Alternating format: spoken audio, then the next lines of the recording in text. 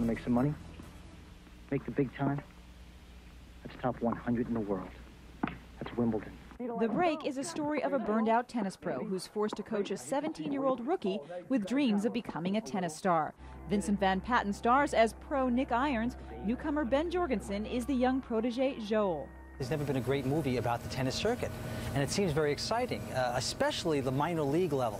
You're playing for approximately $10 per match. It's hot. It's usually played in the summer when it's 100 degrees out. It's burning, and everybody wants to win so bad, so they're cheating each other.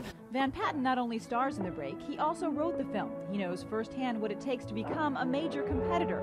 For 8 years, he played the pro circuit and was ranked one of the top 25 players in the world. So who better to give yours truly, a rusty rookie, a lesson than Van Patten? Yes, there are some perks to this job.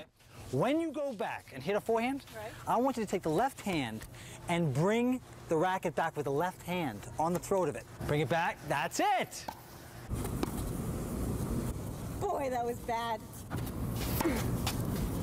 Grunting is good. Ooh, I love the two-hand backhand. All right. It was very big in the 70s.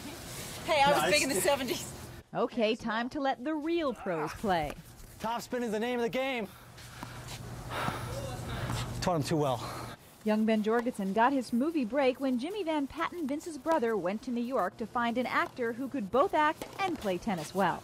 He comes in, gives us great reading, okay? It's a great reading. I said, yeah, that's it. That's the part. It's too bad you can't play tennis.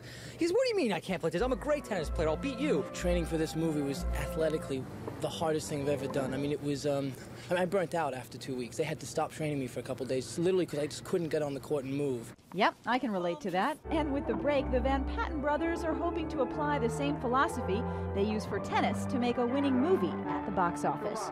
Lisa Petrillo, Channel 10 Eyewitness News, on the Night Beat.